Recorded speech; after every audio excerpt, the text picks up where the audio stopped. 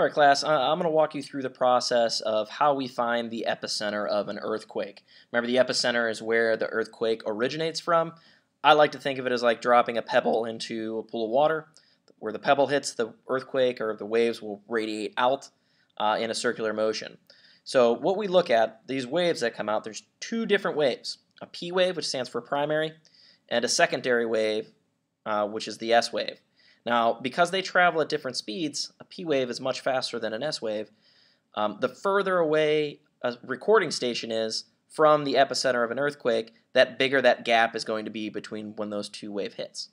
So if we have like a P wave and then immediately after an S wave hits, super close to the earthquake. If we have the P wave hits and then minutes later the S wave hits, it's further away.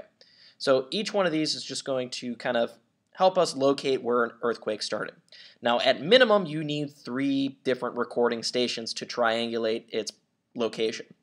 So I'm going to walk you through the process of how we figure that out. So it's a kind of a multi-step process. So the first thing that you're going to do is you're going to look at the seismograph. And the trick with this is you have to be as accurate as possible. You don't want to round because that's going to produce a lot of error into your map. And then your circles, as you'll see later, won't line up right. So I'm going to take just kind of the flat edge of a scrap sheet of paper. And if you notice, if I place this right where the P wave starts, I'm going to put a little mark down right there. And then I'm going to put a little mark on that graph where the S wave hits. Now, some of you might want to round. Do not do that, like I said before. Don't put just 3 here. And that's a little bit more than 3. So when I look down at this table here, I'll write Denver for the location that I'm doing. Our S wave, as we see here, happens a little bit after 3. So I'm going to write 3.2 after we started recording there.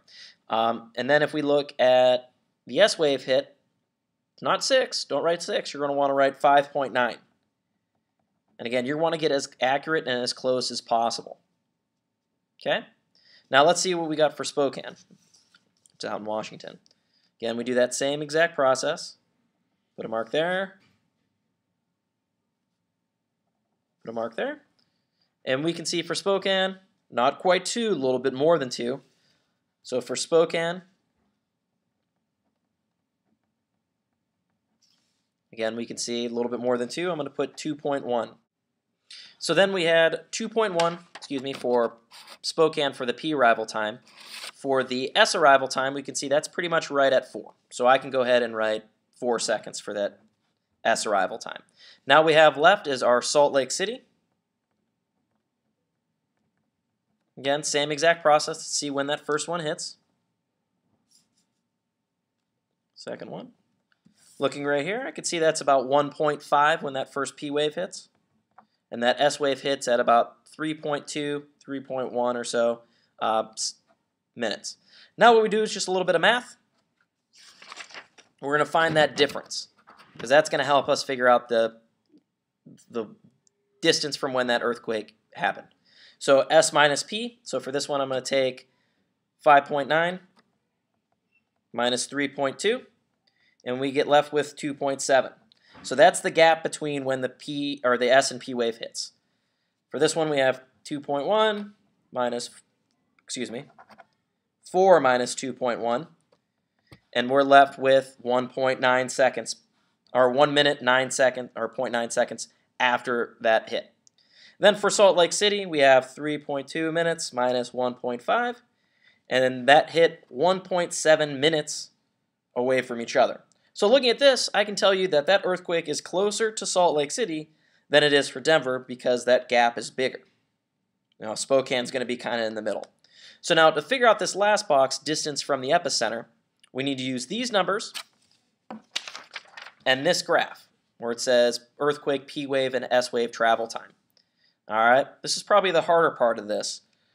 So what we do, we take a blank sheet of scrap paper. First thing I like to do is just draw a line on it, write the letter P. All right, so you're going to do that. You're going to match this up. Right here, you're going to match this right up onto the y-axis. Start it right at 0. You want that P right at 0. And again, accuracy is important. If you're a little bit off, that's going to mess with your number. And we saw that Denver happened 2.7 seconds later. So if I go here, 2.7, right around there on that graph. That's about 2.5, a little bit more right here. So we put that S mark. Now we're going to slide this piece of paper, and we're going to keep this P line right here, right on that part of that graph for the P wave. And we're going to slide it until both the P and S wave match on the graph. So if I look real close, I can see that right here is where we have our match. We need to make sure that this is straight up and down and vertical. I look down on this graph, and I see that that mark hits right here at 1,400 kilometers. So I'm going to mark that here, 1,400 kilometers. Now I know that says 1 and 2, but remember if you look here, that's 10 to the third power. So that's 1,000, 2,000, 3,000, 4,000, and so on. So now we know that that earthquake happened 1,400 kilometers away from Denver. Now let's figure out Spokane. Spokane we figured out was 1.9 seconds. So again, I'm putting that P right at the bottom of that graph, right on 1. I'm going to match that up. 1.9 seconds later, a little less than 2. Okay, and we're going to slide again. And we're going to hit right around there. 2, 4, 6, 8. I see that that's about, for Spokane, we get about 800 kilometers. So again, match that up. We see that that line matches at right there. Put that line on that graph, and we can see that that hits at 1.8 kilometers, or 800 kilometers. Now what we're going to do is we're going to look at Salt Lake City. And we saw that Salt Lake City hits at 1.7 seconds.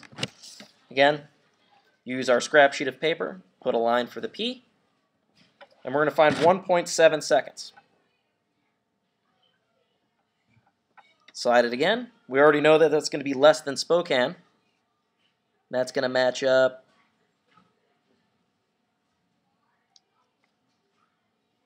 Excuse me, right there. Right here. Again, less than Spokane, that's about 6,000 or 600 kilometers away. Now what we have to do is we have these distances. We know that's how far away each of the earthquakes happened from the epicenter. We have to map this on our U.S. map. So I can look right here and find each one of those cities. Here's Spokane, here's Denver, and here's Salt Lake. Now we have to draw circles that match up to that. That's where we use our compass. The bottom of the map, you're always going to have a graph that shows you, or a line that shows you scale. So we know that Denver was 1,400 kilometers. Here's 1,500, a little less, 1,400, and I draw my line from Denver.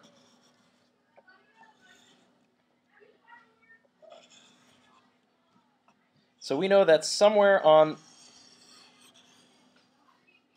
this circle right here that I just drew, that earthquake happened. I don't know whether it's north, south, east, or west. I know it's somewhere on that circle. Now, as we start to draw the other circles, we see that for Spokane it was about 800 kilometers. Again, we look here, 500, 750, 800 is right around there. So from Spokane, again, we're going to draw our circle. It's lined up. Really only have to draw it on the map. If you're going off the map, you can just kind of not worry about that part of the circle.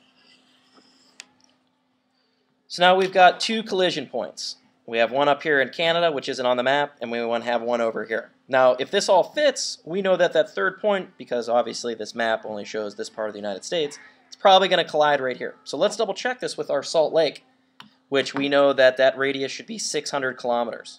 Again, I'm going to make sure my compass is about 600 kilometers. Right around there. Go to our Salt Lake City. Let's draw our circle. And we see that our collision is pretty much right there. So all three of those lines hit right in this area. We know that that is our epicenter. If you have any questions, feel free to email me or watch this video again. Again, you can just follow along right through this. Good luck.